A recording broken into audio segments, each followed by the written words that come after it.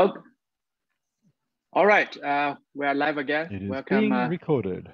All right. Welcome to another class with Dr. Craig Wright, and we're going to probably continue what we left last week. Is that so? Yes. So we're also going to continue into the other aspects of all of this. Now, I started talking about the maturity time and how that sort of matters. It seems to be an area that people ignore. I mean, all of the mythology around Bitcoin means that people have started ignoring some of these key aspects and say they don't matter, but the reality is that it does. Now, you can't sit there going, oh, well, we can do attack X and get away with it when, well, there are already, and at the time of launch, there was already a control against it. So, now, what I want to extend next into is something else I've been trying to explain to people for quite some time, which is Bitcoin's a commodity. Now, that doesn't just mean it's like gold. So, can you tell me what you think a commodity is? At least something that says like, I wouldn't say utility. You can use it for something. I don't know, rice or oil, and it's kind of like a standardized, so you can trade it. You can. Yes, and that is the key word. It's standardized. So when you're talking about standardized products, there's a big distinction between just something on the market or something that needs to be assayed or anything else. So when we're discussing like wheat, if we want to discuss wheat, then it will be wheat at a particular grade to be delivered at a certain time. If we're doing oil, for instance, there could be standard crude. There could be Texas sweet. These are all different commodities. Even though they're all oil, they're actually sold differently. So there are different grades of beef and pork belly and frozen orange juice. Now, all of these are commodities. So is gold, for instance. Gold is a commodity when it is delivered, for instance, in 99.999995 purity in certain, like 1 ounce, 1 pound, 1 kilo, etc. Weight determinations. Okay. Now, why do you think this might be the case? If it's everything is standardized. Now, it allows us to have a contracted, it's a standardized delivery, standardized contract. It just simplifies everything.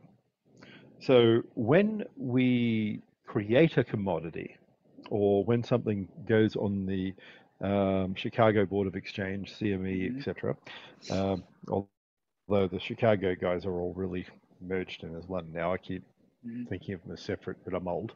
The way that this works is then there becomes a standard offering. So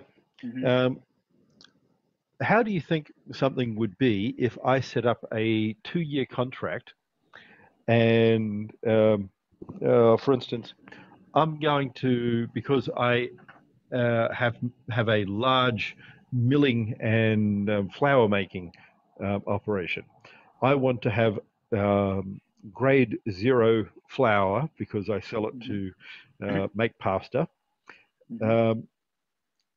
That means it's no good giving me different quantities or qualities or sort of mixes of grain at different times, is it now? Other than ones I want or need. If I need something like durum pasta from durum wheat, then it's no good giving me sort of light flour. No. Light grain. So the same is in Bitcoin. One of the aspects of all of this that everyone talks about smart contracting. They talk about the ability to do trade and exchange. Before you can do any of that, you need everything set. Because if you're going to be doing international contracts, long-term contracts, exchanges of value, then it's not just what it sells on market for, but you need something that can be legally determined to be the product that you purchased, Mm-hmm. right? Yeah, of That course, sounds everything has to easy be enough. agreed. In Yeah, the agreed case of on in advance, like any other, like yeah, like any other like yeah, contract. hmm. So the irony of many of the things where people think you can change Bitcoin is that makes contracting really difficult. Of course, many people in the cryptocurrency, Bitcoin's Mm-hmm. not one, community seem to think that law doesn't matter, courts don't matter, people are just going to go and start applying transactions without any redress. The reality here is very different. If you're a large investor and you're buying something that doesn't form standards, then you could be breaching your fiduciary duties. Mm-hmm. So you need to be able to tell people what you're investing in. This is part of the whole, like the difference between IPOs and things like Bitcoin. So Bitcoin, when it's stable, forms a commodity offering. There's no more, there's no extra offers, it's all issued. Now that simplifies a lot of different areas. Now, remember, before I did Bitcoin, I did my postgraduate law, and then I did my master's in law, um, and uh, I specialized in international commercial law and international financial law. And if Mm-hmm. you want to be able to offer something, then there are different ways of doing it. Number one is you can do a securities offering. In a Okay. securities offering, if you're doing a small raise and selling a small amount or doing a small offer, then you don't need to worry too much. You can do like web or cloud-based raising, and Mm-hmm. I believe the limits in America for total exemptions are about 1.5 million. Mm-hmm. Under Like 1.5 million, easy. okay, like a After that, crowdfunding. yes. Mm-hmm.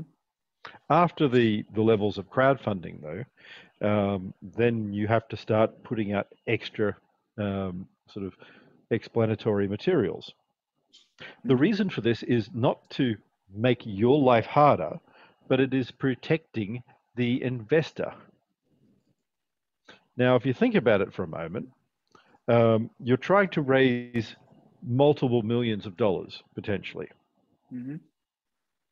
So, say you're raising $100 million, then it starts to become significant. I mean, Yes. people go, "Oh, $1 million is a lot of money," but um, you're now running a business. Mm-hmm. Do you think $1 million is a lot of money anymore? Not compared to like a average Joe on the street, especially now everything is Exactly. inflated. Uh, Yeah. you you have a different perspective when you have to start paying salaries. Mm-hmm. In nChain, we have, I'm not actually quite sure, but hundreds of staff now in Mm-hmm. Okay. multiple locations and countries. Mm-hmm. And most of them are highly paid, and Mm-hmm. because they're researchers, sometimes postdoctoral, and that requires that people aren't happy if you don't pay them on time, as Yeah, you of know. course. I mean, like, So, so the amount of money from a startup to a later stage business is very different. mm-hmm. Now, the difference here is if you have a standard product and that is already out there and standardized, then you don't need to reissue anything. So, as an example, you guys are raising more money. Mm-hmm. You have to go back and give extra information. and that's Yes, of with course. qualified investors. You're not Yeah. going out to the public at present. No. So, I mean, I've done this before a few times. In Australia, the company that I had was a public company, which was part of the headache behind everything, because once you have a public company, the government sits on your ass every day, and um, if you are if you don't do your punctuation correctly, they find and they don't Okay. like you, then they find a reason to cause you difficulties. I recommend if you don't ever need to have a public company, don't do one until you need Okay. Okay. That's some very sound advice. to. So people have been arguing that things like Ethereum are like Bitcoin, but that's false. Even BTC and the changes, that's false. So if you think about it, people have invested in BTC, in Bitcoin, in Ethereum, and all these other assets. If you are changing the way that something works, what happens if someone's invested already? Say I've gone in there and I've purchased $100 million because of my pension fund. And I've gone out there and bought 50 million Ethereum and 50 million BTC. And I've bought it based on the information on the websites and the white papers, etc. And then people change it. What do you think that means? Are they breaching the contract? Well, yes, it's even more than that. It can be misrepresentation. So Okay. now the arguments that people don't understand, I've been through, I mean, the first time I went through an IPO type process as a backdoor was like ancient history. I was 29, so Okay. you probably weren't even born yet. I mean, you already got an Yeah. IPO company, so. And if you were, you were running around in nappies. Okay. Mm. 90s. But the process involves telling your investors everything. Now, how many people use Ethereum? Use, if you mean like probably zero, but how many own it? Okay, yeah, that's what I mean. It's probably one person a day uses it, but how many people own it? I think it's my guess is in the millions. Just the so-called investors, whoever has bought the coin. Probably not as many as people think. There's probably a few large investors, but those individuals who have invested, well, they now have they're owed a fiduciary duty. If there are no changes, no raises, no anything else, what duty do you think is owed? Oh, just the original number of coins they bought.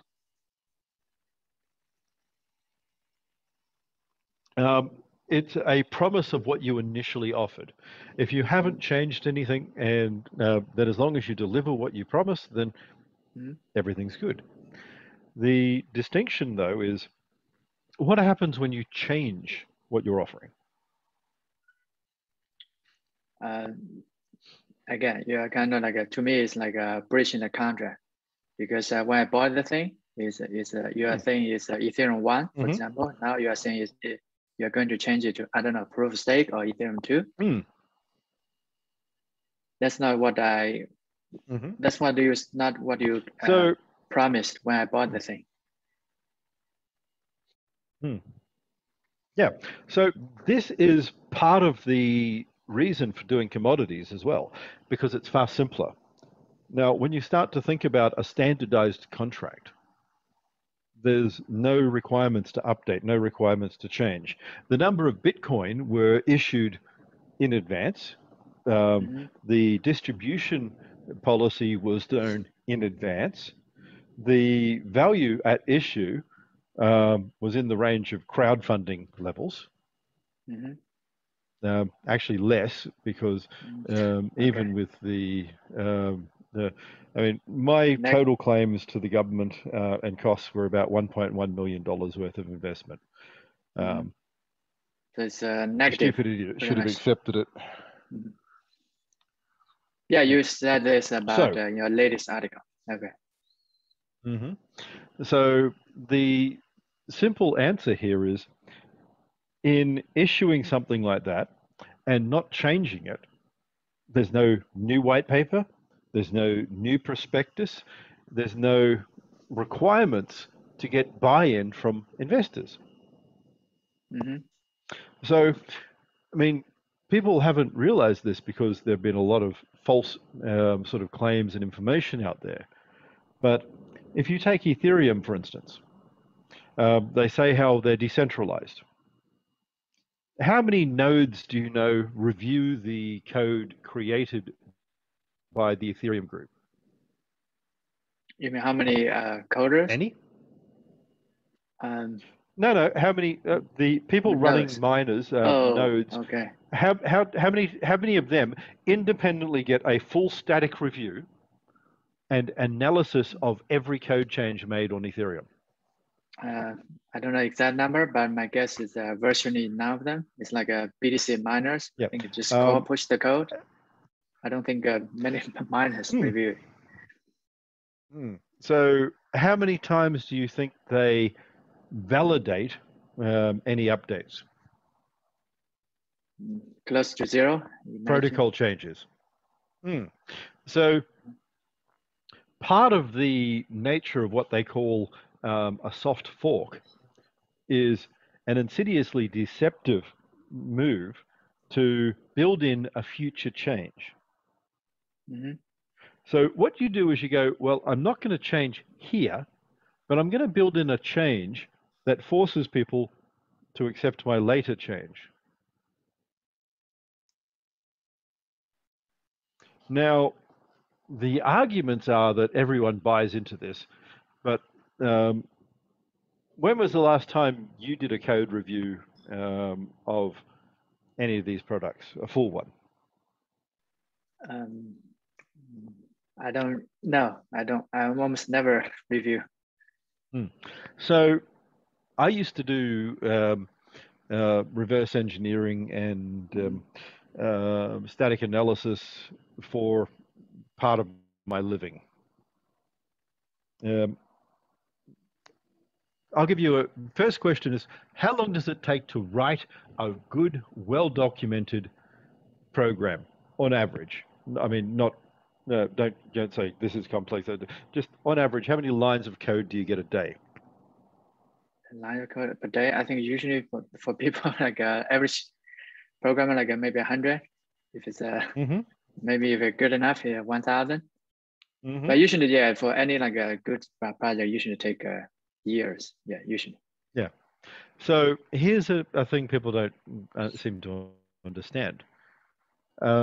Not just an automated BS code reviewer type fluffy stuff that doesn't really tell you any issues, but a proper code review takes at least 10 times the amount of time it takes to write code. Oh, really? It takes more time to review it? It takes more time. So if you're given someone else's code and it's not documented, how long does it take you to understand it? I think a lot of time I would rather just prefer rewrite it if there's no, that's always happens to programmers. Yeah. But you don't get to do that, do you? You don't No, get to go into their no. GitHub and go, I'm going to rewrite Ethereum because they didn't document it well and I don't understand what they're doing here. Yeah, it's when was the last time long. any alternative project let you do that? Yeah. So,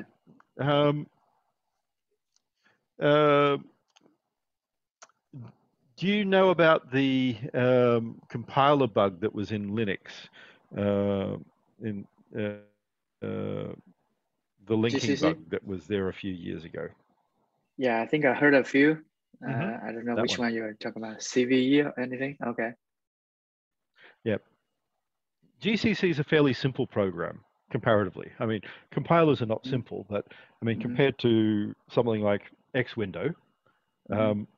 Xwindow is very complex, same as Windows and Microsoft, but Xwindow is a complex program, especially when you have multiple Windows now and things like this. Mm-hmm. So GCC is comparatively simple. Okay. Yeah, last time I checked, they have When do you close think to that bug was introduced?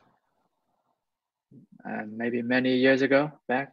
It's like the SLL uh, SLL library bug that was been there for like a long time, but turns out nobody's checking. So Only one guy's the maintained original, half yeah, time. the original, yeah, the original GCC bug predates Linux Oh, okay. Okay, that's surprising. because Okay, it's taken across from some of the other Berkeley programs. I see. Remember Berkeley and Mm-hmm. their BSD. sort of little daemon free node free BSB, yeah, Okay. BSD. Remember, like the Berkeley Linux, sorry, Berkeley Unix. It was a proper Mm-hmm. Unix that was there. Mm-hmm. It's still available. I don't know if anyone runs it anymore because Linux has sucked up the world. But um, when you consider that a bug can be in software, major software used by the majority of corporations around the world, even Microsoft, even IBM, and it's there for 30 years in one of the most critical aspects of code. Do you think that something where a few bodgies running a cryptocurrency project are going to find everything? No, that's like impossible. Yeah. So this is the issue. When you start changing the protocol and changing the code, not only does it affect yourself, but it affects other things. So if you remember that silly multi signature wallet that Oh, Mr. okay. Lop helped found, um, Mm-hmm. that broke because of BTC at one stage. Mm-hmm. Like a Now BitGo, that's is a that talking about? major system. Mm. Sorry. Is it BitGo you're talking about, or is it different? Yeah. Okay. That silly thing. Yep. Mm-hmm. Um, so that broke because BTC changed. Mm-hmm. I mean, think about that for a minute. Technically, these people who are sitting there going, we're decentralized, aren't that decentralized. Microsoft have more people pushing code than every single cryptocurrency industry times probably squared, to tell you the truth. Mm-hmm. Um, so we're sitting there going, we're decentralized, but the reality is GitHub, not at all. And all this, we can set up secret squirrel type distribution methodologies. And how do you get anyone to trust them? So if you're a miner, do you think you're going to trust a random onion link on Tor? No, no. You invest, say, $1.5 billion in all your hardware, equipment, sites, facilities, and then what do? You go to a random Tor link that someone texted you this morning or sent you on IRC Mm-hmm. or Telegram and download that and install it on all your machines No, that I no mean, one at all no. views anymore.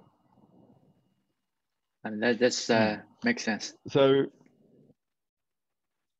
no. So, are we starting to see what a commodity basis of a system is for now?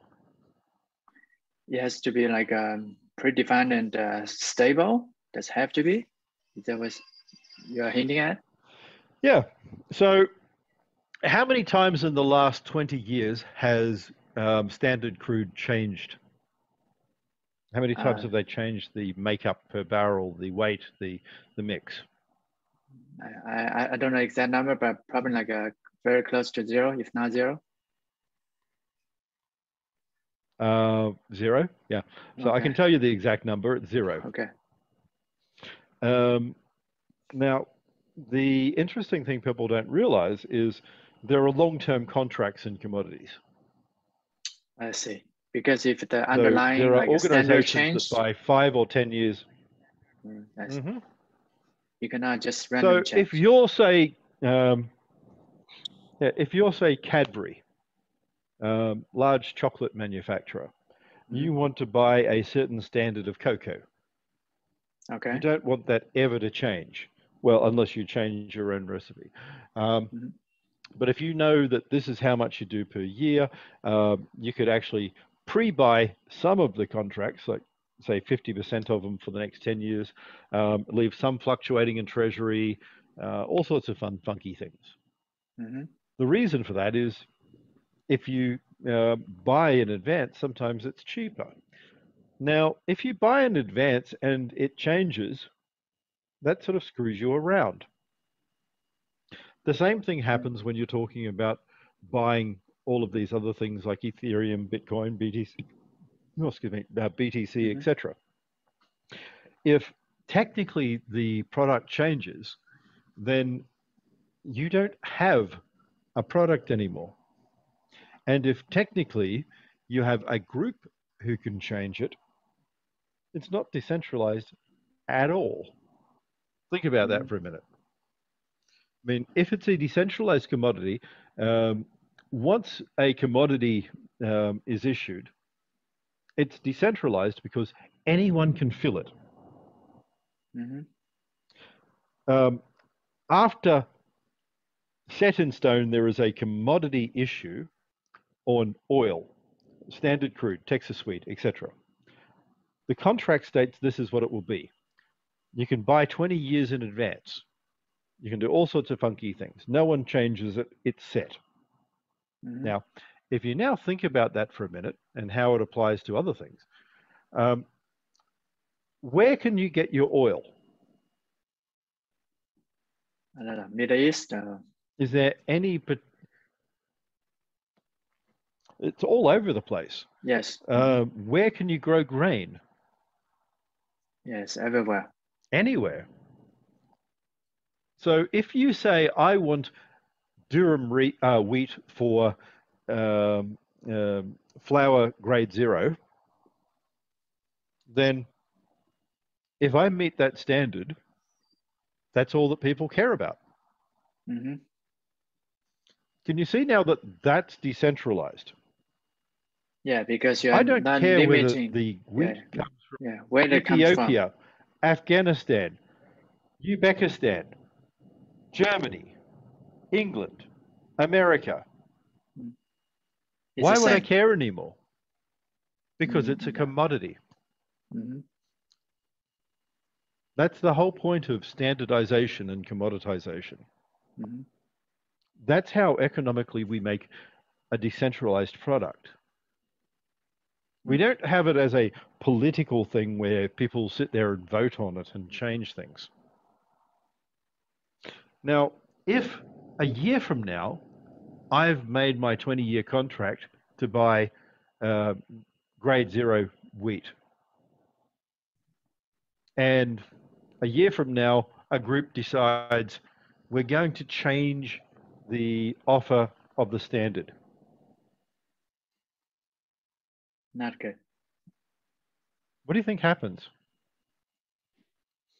I think the contract is will be effective because if I'm let's say I'm using, I don't know, let's say $1 to buy 1 pound of let's say grade 0 flour, and now you are giving me the same name, but you're like a very low quality flour. That's not what I signed up for. Well, it could be high quality, but a different grade. For instance, if you try to use a fine grade flour, like light flour, making pasta, like the sort of flour that you'll use in in making a souffle. If you had a egg and flour type cake, or imagine the sort of flour that you have for sponge cakes. That's not going to work if you're making pasta. Okay. Pasta is a heavy flour. So you want something heavy, sticky, etc.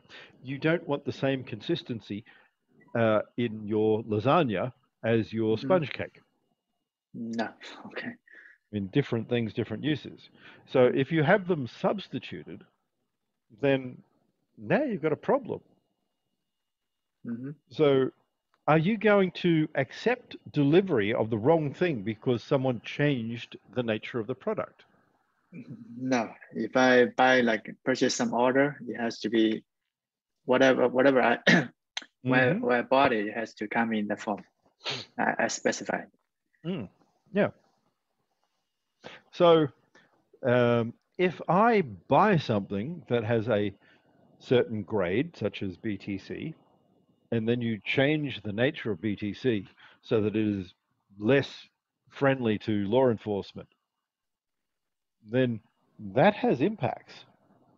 If you have Ethereum and it is issued as a proof of work system, but you now change it to proof of stake, and the control of the system is now changed from a decentralized platform to, well, the Ethereum group owns majority of stakeable Ethereum, which means it's now completely controlled by a small group, including Vitalik. Then that's a change. Okay, just play devil's advocate here, just because Bitcoin and Ethereum, to me, it seems different. When Bitcoin is launched, it is specifically said it's set in stone, right? But Ethereum, I think there's no such thing that they unless even it's when they launch, BTC. BTC, yeah. The Ethereum, in theory, they can just tinker with they've got it. They can change it, whatever. Yeah. So it's not because when he launched it first, they also say, you know, it's not. It doesn't have to stay this way. We are just keep tinkering, changing it. I agree. But then, if you run a company, do you have to change what you originally put out? Can you use your original IPO document or your original fundraising document later? If you've changed the nature of what you've done, if you've pivoted, if you've altered it? No. So why do Ethereum get to do that? So this is the issue. Everyone's running around misleading and misrepresenting and saying, well, here we are, we're Ethereum, we're decentralized because we've got miners. There's less than 10 miners that have any say in Ethereum at all. And there only ever will be. And if they go to proof of stake, there'll be one or two individuals ever. So in a staking model, you have what is not used from those who are wealthy and have a lot, and those that use. So you need to take out all the used item, the stuff that is deployed, that is actually utilized. Now, if you have 70% of your network, like your Ethereum utilized, that means only 30% can stake. That means those with a lot of money that can earn money over time and afford not to spend their savings, you know, big incumbent players, banks, they do it. So Vitalik, etc., want to be a bank. They want to put their money up, hold it, and be a rentier who gain money over time. Now, if you consider, how much do the Ethereum Foundation own of the Ethereum network? Majority, I guess. So say that they want to, they've got 40% that they can stake of the entire network. Mm-hmm. 70% will be used. Okay. So they can make a supply cut by not putting some out. They can do a whole lot of other aspects, and but even if 70% of the remainder is all that's used, then and Ethereum are down to only 40% of the total supply, then they could actually put, say, 30% of the total supply down, Mm-hmm. whereas the rest of the network will have sort of, say, even 50% of the network by 70%, which is 35. Mm-hmm. So immediately you have one group, Ethereum group, who now have 30% against 35%. And that sounds okay until you realize that they actually can put 40% in there at any time they want Mm-hmm. and get 100% control. Remember, 51% is 100% control here. Mm-hmm. Yeah. And they can say, they can split this into a billion parts and say, we are Decentralized. Yeah. 1 billion different decentralized players. Look, a billion pseudonymous addresses. Guess what? They're not. Mm-hmm. So if you're going to be offering banking and node services, you need to have KYC and AML. Mm-hmm. These guys have been misrepresented, misrepresenting what they're doing, how they're doing it, and basically they like to accuse me of things because what they are doing is in financial services legislation fraudulent. To be fraudulent, you're not honest. Okay. What is control? Control is the ability to update software. Mm-hmm. When individuals such as Vitalik come out and say, we're changing the code, it changes. When that foundation makes variants, it changes. Mm-hmm. All this, oh, it can fork. What BS? It is complete and utter control. So what I'm getting back is the only way you decentralize something, rather than having it as a security or pseudo security or illegal security, is you make it a commodity. You standardize it. Because as I said, as soon as you have a standardized product, you no longer care that it's the Chicago Board of Exchange or CME. You no longer care that you got it from a London Commodities Exchange or the Australian um, uh, sort of securities and etc. exchange, or the New Zealand one, or the Iranian one. You don't care. You don't care about the input because that's what fungibility is. Mm-hmm. It is, I want X number of validated goods. So, in this sense, how is Bitcoin a commodity in this sense? Is it because it's a setting stone? That's the only aspect, or? Hmm. So, well, that's one big aspect, but it's known in advance. So when I said there are 21 million times 100 million tokens, each minted in coins, so much per average 10-minute block using these procedures with this, then guess what? That's a standardized commodity. When I said these are the code constructs and we don't need to change the protocol to add more, we might need to fix some of the security issues. Mm-hmm. But that's an under delivery and not over promising. Mm-hmm. We might need to build new systems to be able to scale. But again, the promised system is defined. So you can go out there in a unilateral contract, because that's what it is, and offer everything in advance. So someone who earns something 10 years ago still has validity today. You That's mean what it's like about. If I, for instance, sorry?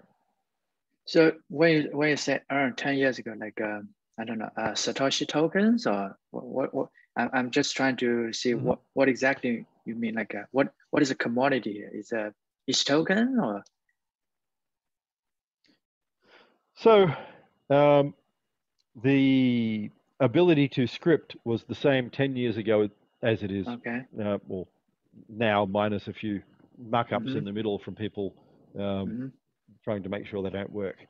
The format, the ability to use certain constructs is the same. The number of Bitcoin is the same. The promised delivery is set. So all of those things are predefined. Now, if I could go and change them, if I could go, there's 22 million now, Mm-hmm. it's not a commodity anymore because it's outside of the contract. Mm-hmm. If I'm able to make that change, then that's what people, like everyone argues, decentralized. But decentralized is set in stone. It is commodity, it is defined, it is a known item. As soon as someone else comes out there and changes it, it's not. As soon as Okay. you say, why don't we make the protocol different? I'm offering something new. As soon as I say, why don't I pump out this system with 42 million Bitcoin, Mm-hmm. it's not the same thing. Why don't I change and add these other protocol constructs? It's no longer the same thing. Why don't I add this op crime coin like Roger wanted Mm-hmm. and enable Bitcoin to be untraceable? Because it's not the same thing. If you want to create something alternative and compete, that's fine. But that's a different issue, a Mm-hmm. different offer. And the difference here as well is when I released Bitcoin, the only Bitcoin I get to maintain outside of the offer are those that I go into the contract myself and obtain back, or someone else I know does, or anyone, etc. It's back in the way that it's done. Sorry, it'll just be a sec. Just cancel that. Okay. Now, what this means is um, it's all defined without the need for continuing offers. Mm. There's no, I kept this number. So the argument is Crag has 21 million Bitcoin at the launch, which I did. But those 21 million were all defined, issued, and then put into a contractual basis to be distributed. Mm-hmm. Not like Ethereum, where some are kept. Pre-mined, yeah. Not where BTC, where there's a reissue and change in taxable value. Mm-hmm. See the So just distinction here?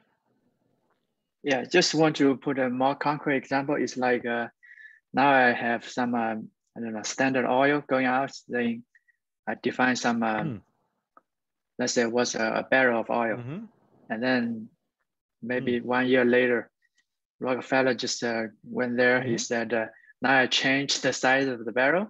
Is it a valid analogy there? Then it's not what you signed for, and which makes it not a commodity anymore.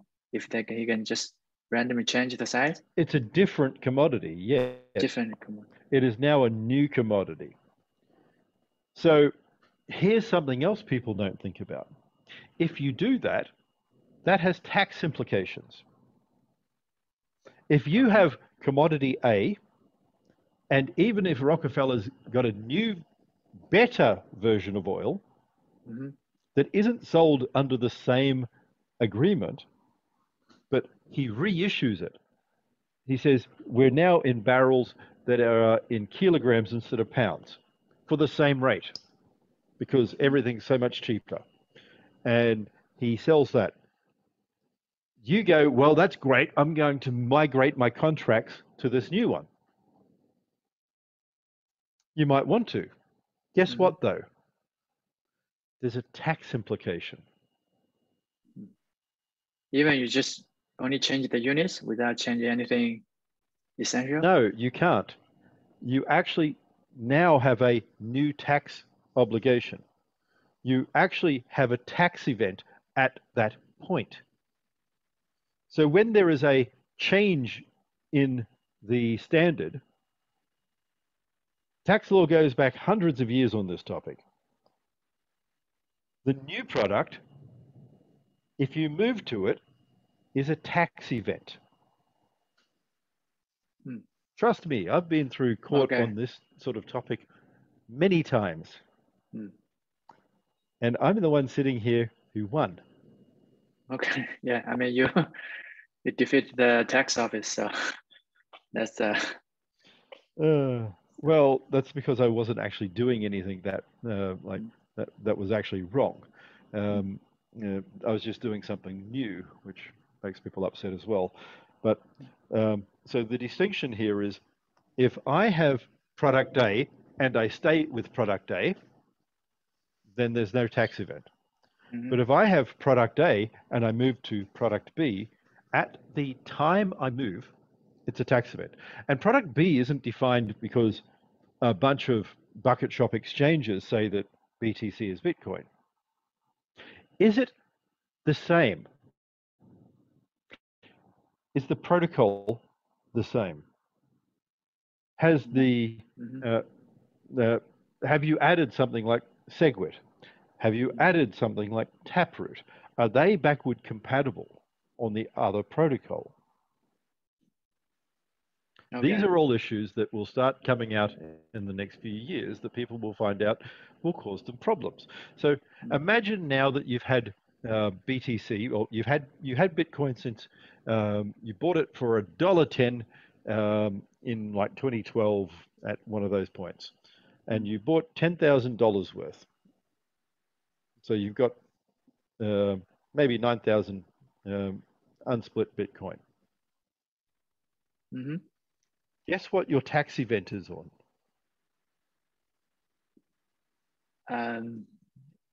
BTC is changed, so there's a tax event, but versus original. So you've got this airdrop of something new. So this is exactly analogous to company shares, etc.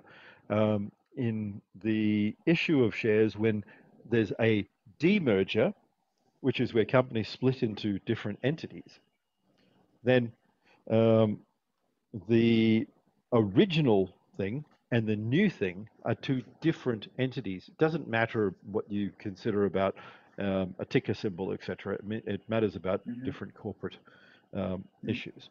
So if you have version 1 and version 2, then version 2 has changed. It has added new features. It's got bells and whistles. Even if they're better, which BTC is not, then that is a tax event.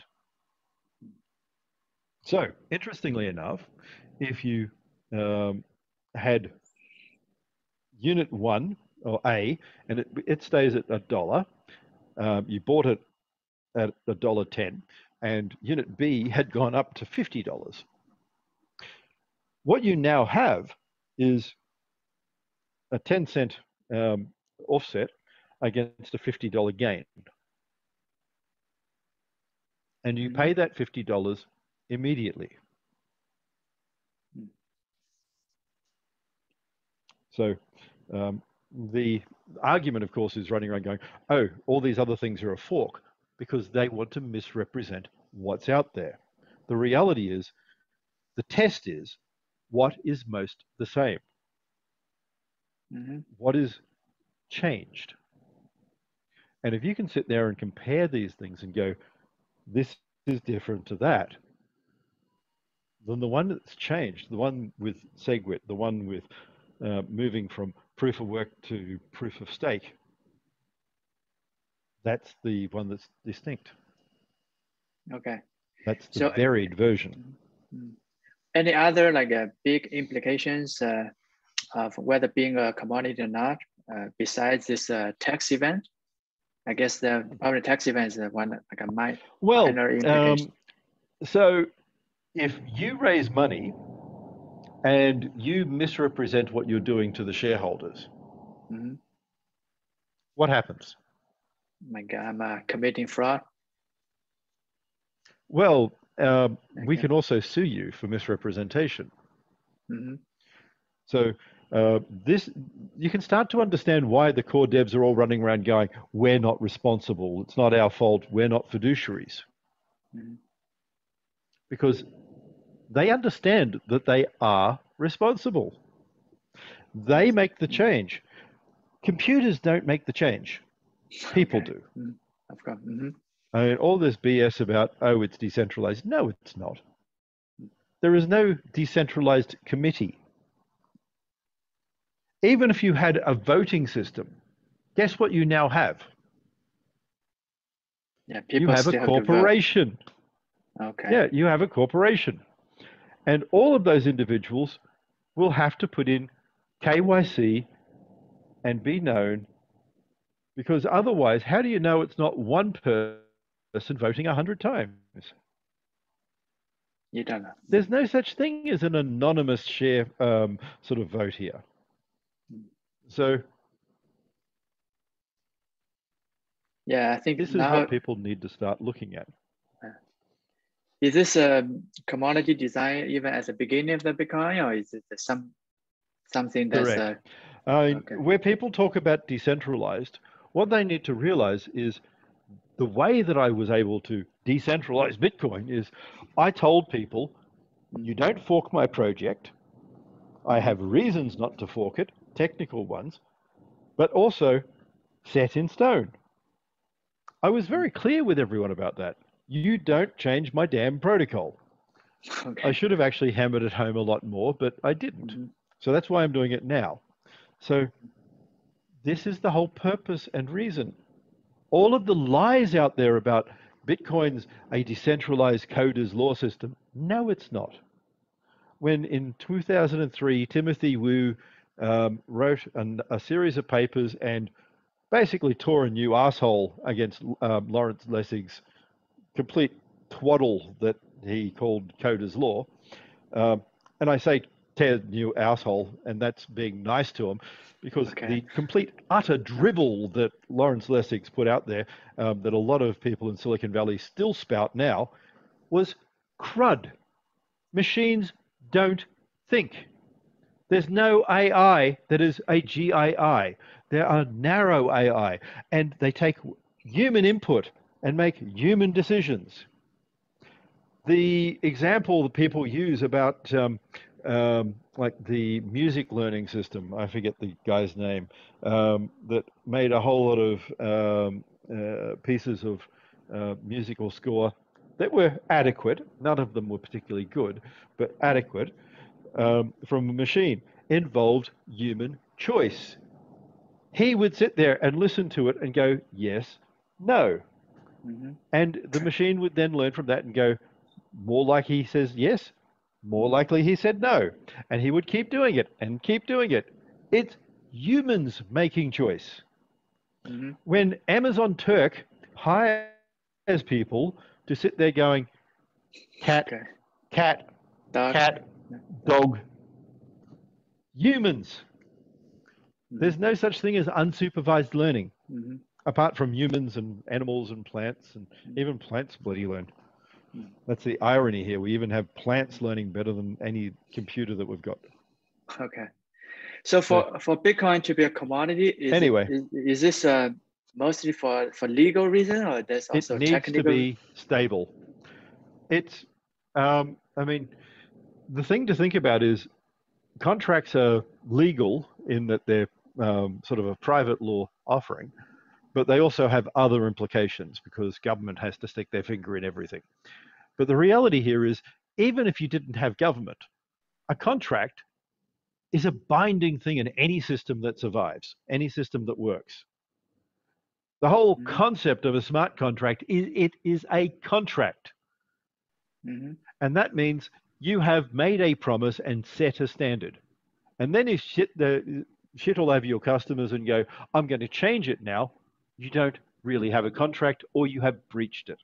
So commodities don't change. And the only way, and I'm going to emphasize, the only way that any blockchain system will ever be remotely decentralized is when someone says, the protocol's set in stone, we don't change it. Not nodes, not any of this other complete BS. Someone issues it, some dictatory type person like me says, this is what the hell I'm doing, don't like it, too bad, and drops it. That's it. Full stop. Yeah. So, that seems not too hard to understand, but somehow people keep listening for some reason. I don't know. We're getting little bit by little bit, we're getting it all through. But here's the key. If I say you can't change the protocol, I can't change the protocol. That's decentralized. Nobody can change the protocol. The whole point is decentralized because nobody changes. Internet protocol, IP, TCP, UDP, etc., all work because nobody changes the base protocol. You can propose a new version like IPv6, but it's not IP. It is not IPv4. It is a alternative system. And even then, TCP is the same. So anyway, until next week, I guess. Okay, yeah, that's probably good enough for people to digest in 1 week. So commodity, okay. Okay, all right. Yep. Okay, enjoy the rest of the day and see you next time then. All right. Okay, bye-bye. All right, and I'll talk to you soon. Okay. Okay.